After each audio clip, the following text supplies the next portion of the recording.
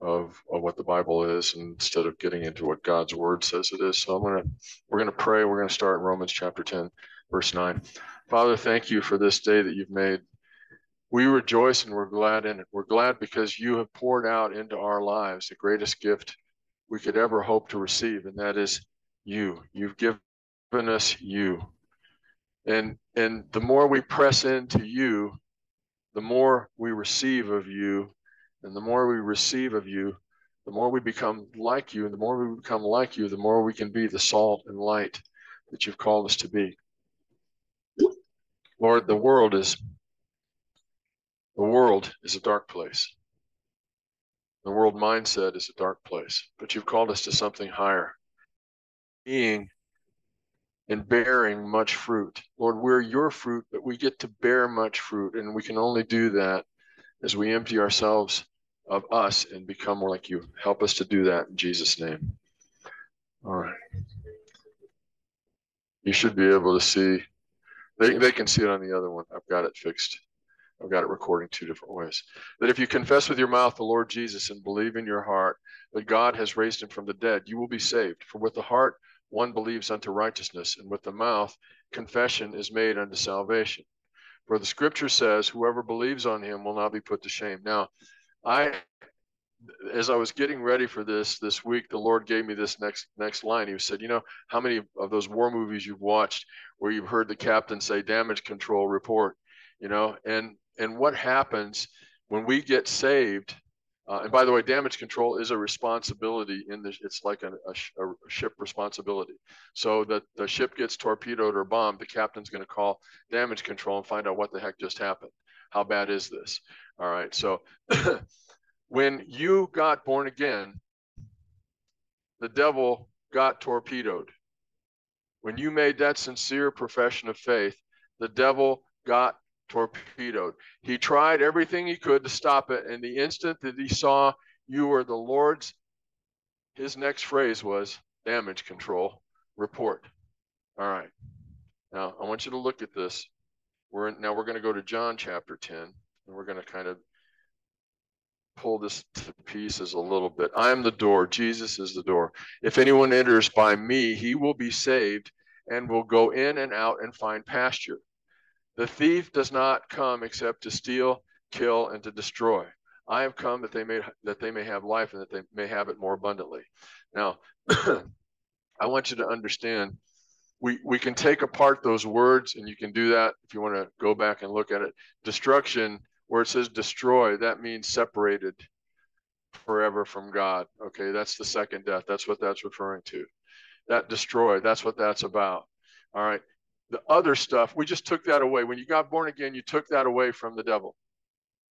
When you received Jesus Christ as your Savior, when you repented and accepted Christ, the devil got torpedoed. All right, he can't destroy you, but he can steal and he can kill.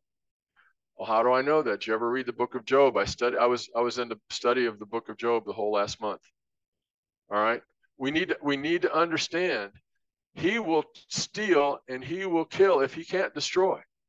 Now, this picture was one of the coolest ones I've ever taken around here. This was before they had the electric poles along the road there. But I didn't see it until somebody pointed out to me, but there's this hand coming down out of the clouds, and it's full of blessings. Okay, for I know the plans I have for you, declares the Lord, plans to prosper you and not to harm you, plans to give you hope and a future.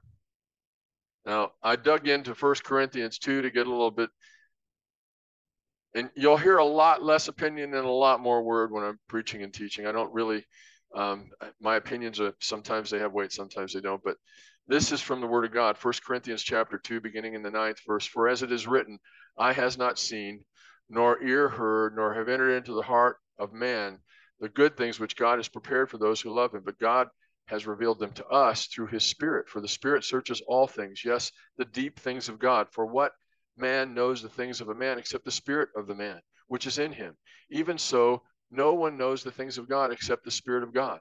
Now we have received not the spirit of the world, but the Spirit who is from God, that we might know the things that have been freely given to us by God. All right, he told us he has plans for us. He's prepared good things for us to do in advance. There's another scripture, I can't remember the location right now, but he prepared good works for us to do in advance. God has a plan and a strategy. Why does God have a plan and a strategy? Because he has an objective. What's God's objective? God is not willing that any would perish, but all would come to repentance. And each of us plays a role into that end in various roles, because we have different giftings, different anointings God pours out onto us. But if we will allow him, he'll take those giftings that he's poured into us and again, make a pipeline. He's creating a delivery channel. What is that delivery channel for? It's a word of testimony. It's an act of kindness. It's a meal to somebody who's hungry. It's shelter. I told you guys, I spent 10 years with a family homeless shelter, long-term family homeless shelter as the pastor. We were doing 2 Bible studies and a preaching service 7 days a week. On Sunday, we did 2 preaching services. So there was a lot of word going on. And the reason that shelter was successful and half of those people left with jobs and homes was because the word was getting into them. Not because we did anything really cool except give them a place to stay and food to eat. The word got into them. And we didn't have rules. We had a covenant. Okay, you come here, we'll do this, this, and this for you. And you agree to do this, this, and this. And we had a kind of a 3 strikes thing. That was probably the only rule we had.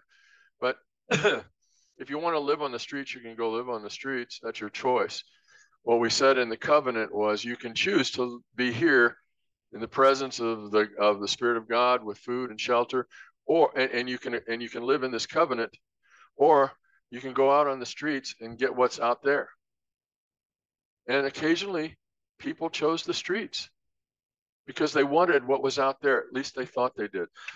So I want to take you now to this. I have preached this message going right down to the bottom here. Your thoughts become your choices expressed as your words and actions, which become your habits, which become your character, which ultimately becomes your destiny. And you can see the fruit of the Spirit listed out there, Galatians 5:22 through 26. And over the last couple of weeks, one of the things we've been talking about is meekness and humility. Meekness and humility. If we're gonna walk into the fullness of what God has for us, those need to become character traits of ours, which means we have to train our thoughts and train our actions so that they reflect meekness and humility. I'm going fast through these slides because I'm hungry. Okay, just so you know. I want to look at this because we're back in the submarine here for just a second. I want to read this from Matthew chapter 10, verse 32 through 39. And therefore, whoever confesses me before men, him also I will confess before my Father who is in heaven. But whoever denies me before men, him I will also deny before my Father who is in heaven. Do not think I came to bring peace on earth. I did not come to bring peace. What? You're the Prince of Peace. I did not come to bring peace, but a sword. For I have come to set a man against his father, a daughter against her mother, and a daughter-in-law against her mother-in-law. A man's enemies will be those of his own household. He who loves father or mother more than these is not worthy of me. And he who loves son or daughter more than me is not worthy of me. And he who does not take his cross and follow after me is not worthy of me. He who finds his life will lose it. He who loses his life for my sake will find it. There is so much more depth to that than our eternal salvation. There's so much more depth to that because the enemy comes with an arsenal that God's already defeated, but we have to utilize that arsenal if we're going to be successful in the walk that he's called us to. All right, so up Periscope. So if destroy is out of the equation, then the enemy will be full on steal and kill. And here's the steal and kill mode.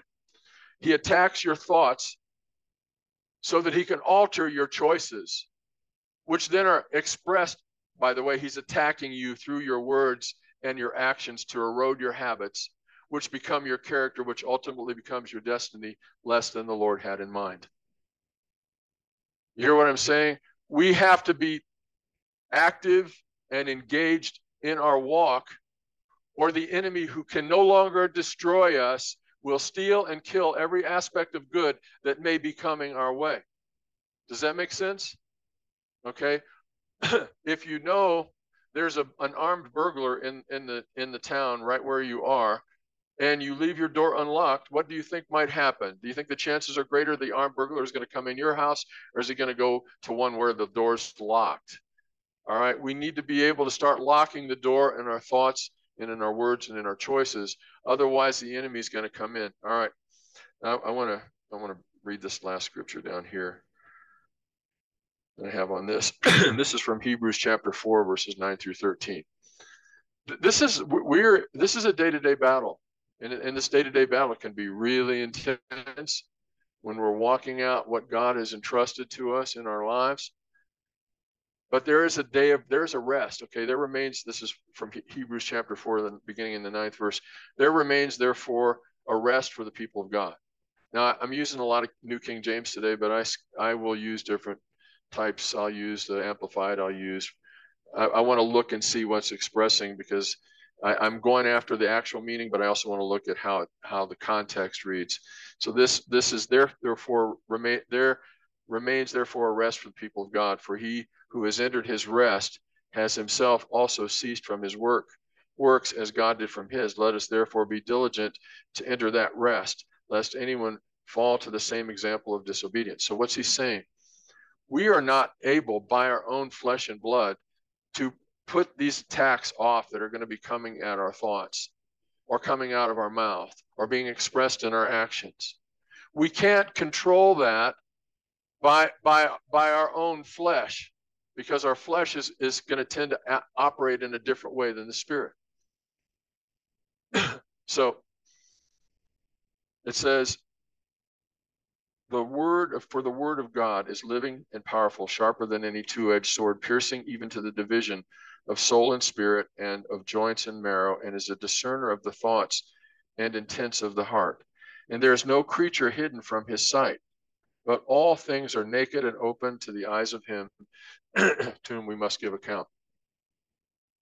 There is a lot to unpack in that, but one of the things that you have to unpack is this is not about a list of rules and regulations. What this is about is an intimacy. If we're going to succeed in this walk that he has for us, we have to enter his rest. We need to rest in the fact that he has already won the victory that the enemy who's trying to steal and kill because he can't destroy us anymore. That battle, the steal and kill battle, is also already won. But we have to stand our ground.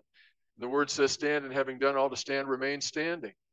And we need to remain standing, not in our armor, not in our toughness, but in the whole armor of God. All right, next slide. Okay, so this is a little by little. Steal, kill, and destroy. Little by little, steal, kill, and destroy takes its toll. There are things we tolerate, we will allow and tolerate in our lives that are contrary to God's plan for our best. Little by little. Okay, so we talked about this a little bit last week. You remember Aaron was engaged in a little bit of gossip about Moses marrying this girl from another town, essentially. And God overheard the gossip, and he said, "Hear now my words. If there's a prophet among you, I, the Lord, will make myself known to him in a vision, and I will speak to him in a dream. I'm not going to rely on your gossip to tell me what's going on." But it is not, that's not in the Bible. I just put that there. "But it is not so with my servant Moses. He is entrusted and faithful in all my house. With him I speak mouth to mouth directly, clearly and openly, and not in riddles, and he beholds the form of the Lord. Why then were you not afraid to speak against my servant Moses?" We got to watch the stuff that gets in and takes out the foundational stuff that God's put in place. When we allow gossip and tale-bearing and judgmentalism, I'm not going to read this whole thing right here. The next one, you can look it up, Matthew chapter 7, verses 1 through 2.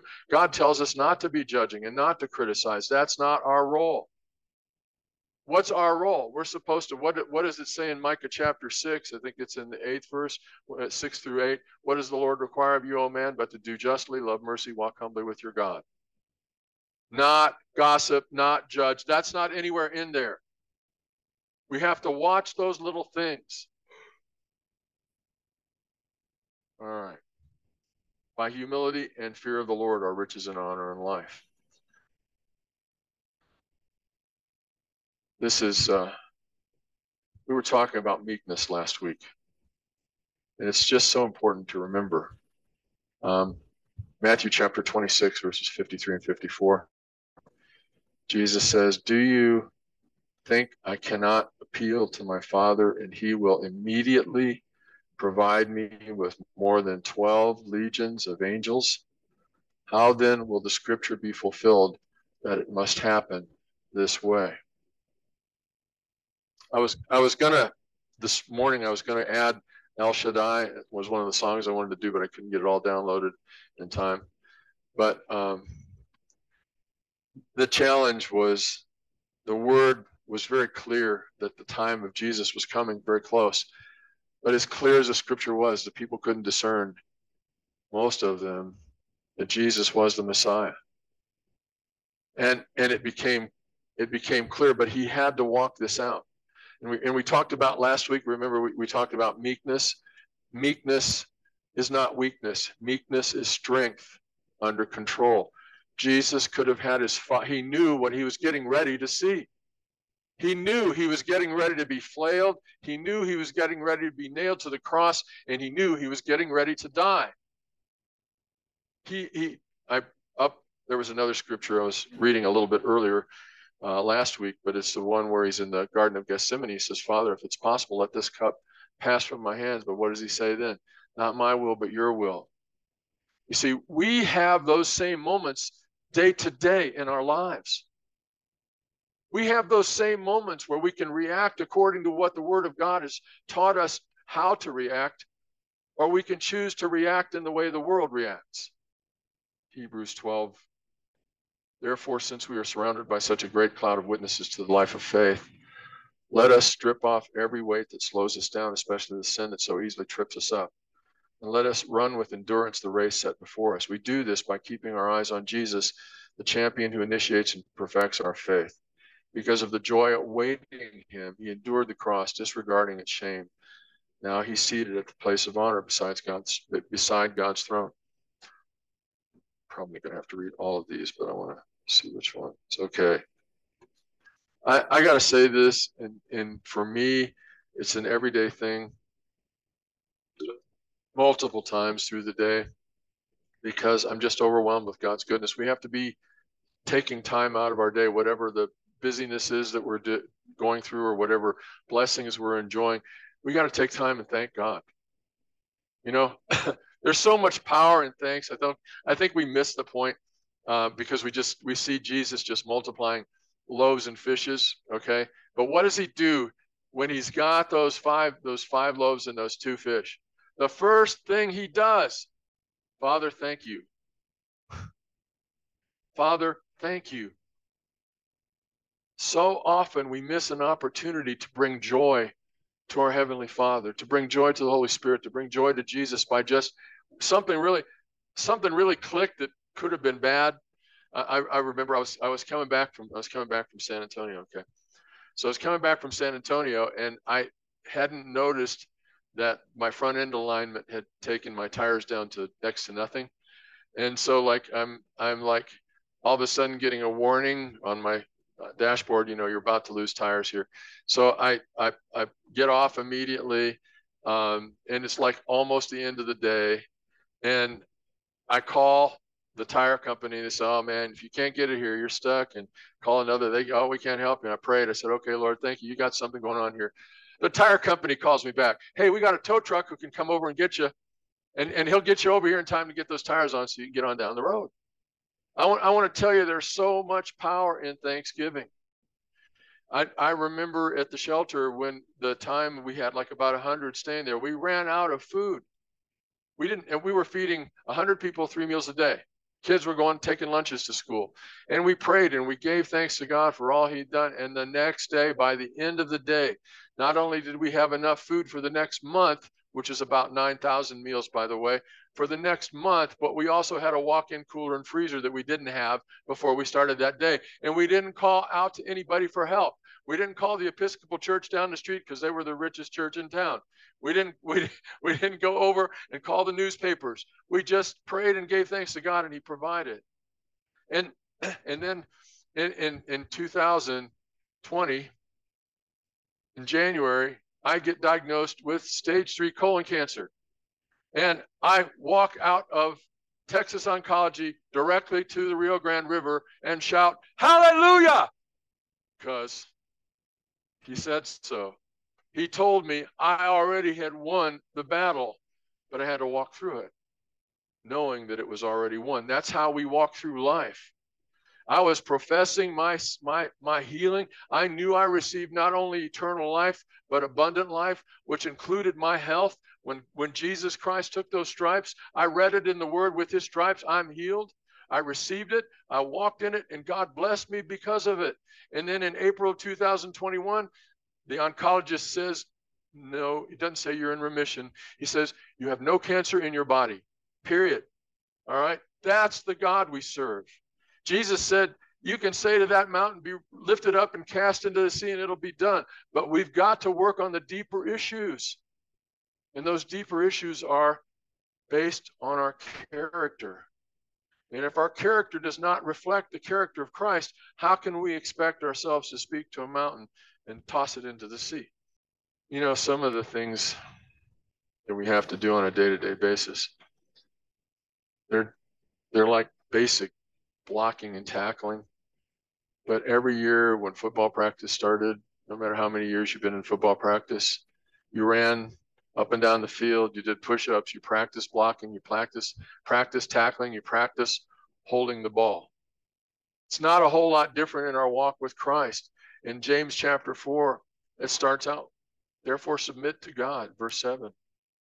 Resist the devil, he'll flee from you. Draw near to God, and he will draw near to you. That submit yourself to God, resist the devil, he'll flee from you. Some of you heard this story, some of you haven't. In the 80s, early 80s, I was a VP of engineering for a company in Houston, and I was using an ounce of cocaine a week by myself, and hanging out at the recording studios where there was lots of stuff going on. And God, one day I was on the way home, and I had about 1/8 of an ounce in my pocket of coke, and I was so overburdened, and I've got a wife and kids at home, and I'm living this double life. And I said, Lord, if I have to live like this one more day, I'd rather die. He said, give me your addiction. I paid the price for it. I said, okay, that works. He said, if you believe me, take what you have in your pocket, strip it out in the garbage can, and go on home. And I heard this first line, this first verse, as I was heading out. I didn't even know it was in the scripture until I looked it up. Probably heard it when I was a kid. Therefore, submit to God, resist the devil, he'll flee from you. I got home and I was kicking myself in the butt because I threw that cocaine away because it cost money. Money was everything, you know how that is. And I was getting ready to pick up the phone and call the drug dealer who would bring me and give it to me on credit if I wanted. And the Lord said, now. And I said, okay, Lord, I submit to you. I resist you, Satan, you got to flee. I had a rough night, but then I had 6 weeks and I didn't even think about cocaine. That's how delivered I was. And I was in deep. And then it says, draw near to God and he'll draw near to you. Sometimes when we feel distant from God, that's the time when we realize it in the moment. Take a step toward him. Let your faith and love reach out to him and watch what he does. Cleanse your hands, you sinners. Purify your hearts, you double-minded. So often, just as I was, Christians are some of the best double agents there are.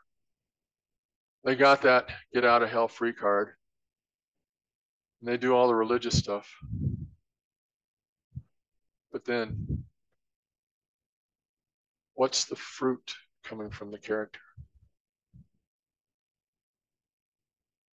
I'm not a judge. But what it does is it calls me closer to him. And when you're in a fog and what didn't make sense, all of a sudden, what did make sense doesn't make sense anymore, and you don't know what to do, the 8 most powerful words in the Bible were the ones Saul of Tarsus uttered when he realized he was talking to the risen Messiah. Lord, what do you want me to do? And he will faithfully walk you through. I want to tell you, as we yield these bits and pieces of our flesh to him that we hold on to, whatever it is, I mean, sin is sin. And you guys read the 10 Commandments and Levitical laws and maybe even some of the rabbinical edicts, who knows? But the point is, God's looking at our heart. What does the Lord require of you? Do what's right, do justly, love mercy, walk humbly with your God. We need, as a church, to come out of this religious pride thing. Because religious pride, honestly, not a whole lot different than the other kind of pride. It's just pride. Jesus said, the greatest among you will be the servant of all. Proverbs says, when pride comes, then comes shame, but with the humble is wisdom. How can we possibly get through all this? You have to be born again, but listen, I got to tell you a little bit deeper. You also have to be completely surrendered to him. And this was an event, like, this is the story where Paul and Silas are in jail, and at night, I'm telling you, thanksgiving and praise are amazing. They're in jail, and they're chained. And what we want to do, I don't know. Oh, let's just praise God. And what happens? The chains fall off, the doors get flung open. But more than that, as that happened, an opportunity to share the gospel was birthed. What must I do to be saved? Believe on the Lord Jesus, and you'll be saved, and your house. Wow. And understanding this as believers, we go through difficult things. This is from the Amplified Romans 8:28. We know with great confidence that God our Father, who is deeply concerned about us, causes all things to work together as a plan for good to those who love God, to those who are called according to his plan, purpose. So the bottom line is, who is Jesus to you? We shared this a little bit last week, but it bears repeating. And I'm telling you, I'm a fan of The Chosen. I love watching this when it was played out, and I know that theater is theater and Bible's Bible, and I love the way they've woven the Bible into the theater. And I think pretty much they're truthful about it. And I was watching this scene where Jesus is with his disciples, and they're near a place where idol worship is being carried out. And Jesus steps out from among them and says, who do people say that I am? And said, some say Elijah, some say John the Baptist. You know, a lot of people say Jesus is Savior, but who do you say Jesus is? Is he your Lord? Is he your Savior? Is he a t-shirt for you? Who is Jesus to you? You know, there's a need in each of us that only God can fill. And I was hoping I'd get to a slide that I really like. I don't think I got to it yet. I will say this. Believe that Jesus Christ died for you and rose again. As many as received him, to them gave he power to become sons of God, even to them that believe on his name. I want to remind you that salvation is to be made whole in every way. It's not just that bridge to heaven at the end of this life. It's making you whole in every way so that you can be fruitful in the calling that God has on your life. How do you get there? Commit your way to the Lord and you'll bring it to pass. I'm going to click down. There's that slide. Obviously, I didn't take this picture, but it's cool. I've seen it happen so many times in my life. I didn't see how there was a way. And then I looked to Jesus. I didn't see my way out of problems, and then I looked to Jesus. And just as the parting of the Red Sea happened in reality so many times in our life, if we'll look to the hope that is Jesus, he will part those waves and he'll lead us right into his perfect will. But you know what it requires? That we trust and obey. It requires that when we hear the Holy Spirit speak to our heart and convince us of sin in an area, that becomes a part of our past. We repent. That means we turn our back on it. It's behind us. And then we go forward into what God has for us. And we allow him, through our thoughts and our words and our choices, to build our character such that he can use us in this day. I want to pray with you right now as we prepare to wrap this up. And before we finish, the service will come up and have communion together before we go down and have dinner, lunch. I'll tell you, I still think back to that day, and I don't think I know I wasn't trying to impress my parents, and really didn't care what everybody else thought, but I was 12 years old and I was in Phoenix, Arizona, and I was at a Billy Graham crusade because my mom took me there. And then I heard, "Just as I am." And I was up out of that bleacher and I was going down to the front. And I know I received Jesus. I know that the destroy option was out for the devil from that point on. But I chose to live like hell a lot of different times in my life. Then he grabbed me when I was in my 30s.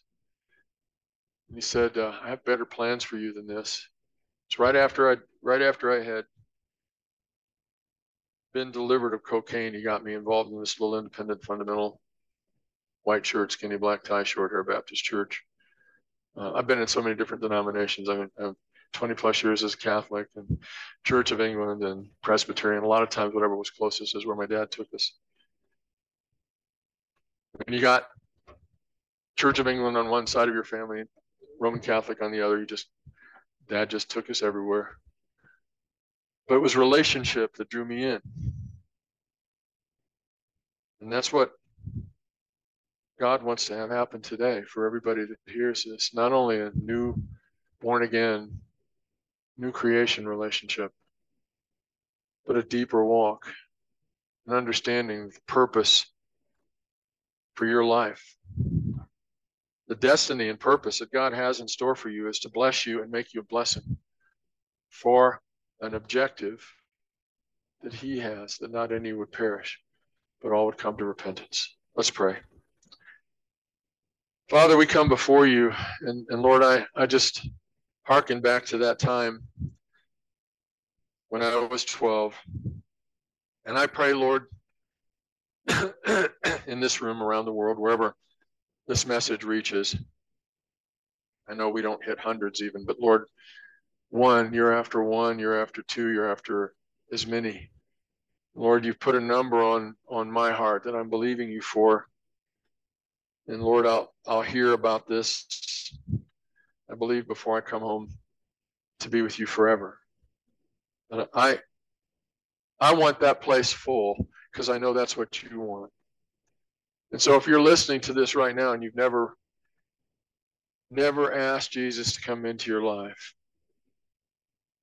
maybe you realize that there's some stuff going on in your life, lying, cheating, stealing, fornication, whatever. There's stuff going on in your life. You know it's not supposed to be. You know you've felt bad about it, and now it's time to get right with the God who is extending to you eternal life, and not just that, but life more abundantly, wholeness, healing. Just with me right now, Lord Jesus, I come to you right now. I'm sorry for my sin. I repent, turn my back on it. I know I should have been doing it anyway. I'm sorry. Come into my life and save me. I receive your sacrifice, your shed blood as a full payment for my sins. Help me to walk this out. And if you're listening to this and you've already made that decision and you're like me and you've had some Frank Sinatra moments in your life where you did it your way, maybe you still are. Here's that opportunity to lay that before the Lord and say, I repent. He loves it when we do that. I repent. I'm sorry. Take me into a deeper, more meaningful walk with you. And I serve a God of miracles.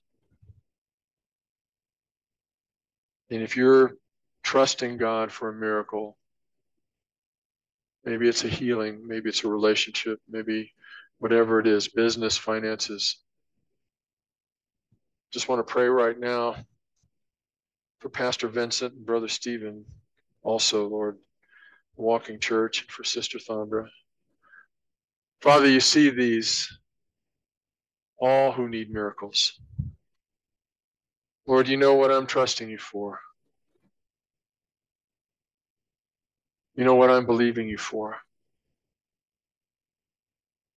Lord, every one of us have needs.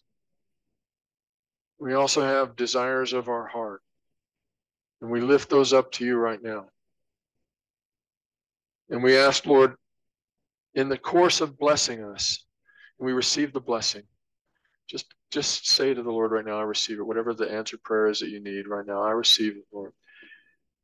Lord, we thank you that as we receive this blessing, you are broadening the channel of blessing from you to a lost world, to a hurting world, to a dying world. Lord, I just thank you right now. I got a word on liver. Somebody's got a liver issue. That liver is healed right now in Jesus' name. And a cervical spine problem, a disc that was shattered, it's being healed.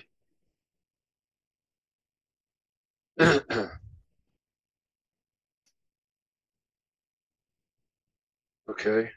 A young woman, I got teenager, late teenager, 20s. God has a calling on your life. Just ask him what he wants you to do. I know you're hearing it right now. Just ask him, what do you want you to do? Father, I thank you. Okay.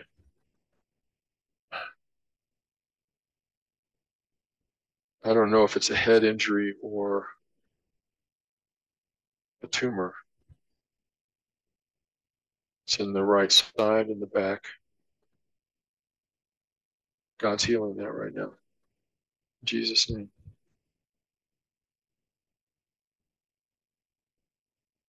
Father, thank you for the opportunity to be here, to be in your presence, to receive your amazing love. Help us to be dispensers of that amazing love. Wherever we go, in Jesus' name, amen.